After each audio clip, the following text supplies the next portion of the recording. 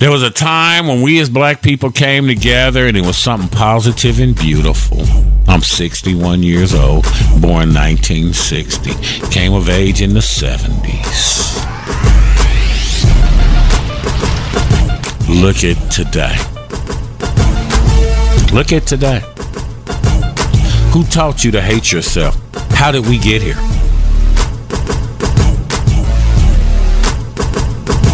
The no snitch culture in our community. You know somebody did something, yet and still we'll sit here and not say anything. Excuse my French, but these people are ass raping the community. They need to go to jail. Here's Charleston White. Now let's get straight to the big news. The big news is Young Thug and Gunna, they're indicted on some RICO charges. When you see that, when you first saw that, what went to your mind? Yeah, good for that district attorney in Atlanta, Georgia, that's going to utilize these two big name rappers to make an example out of, as well as set a precedent going forward. Maybe these niggas will start writing about I need love, like LL Cool J used to write about, and change their lyrics.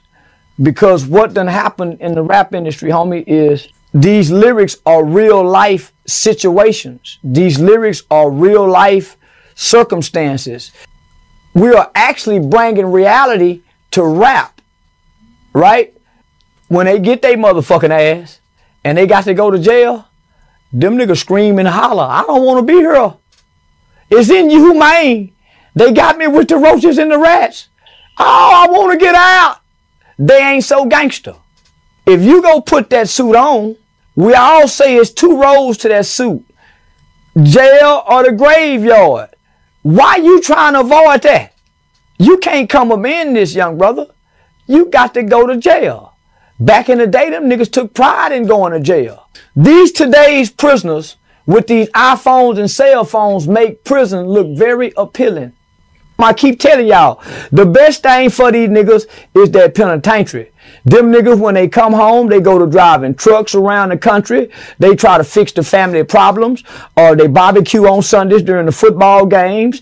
They become loving husbands. They try to get all their kids together.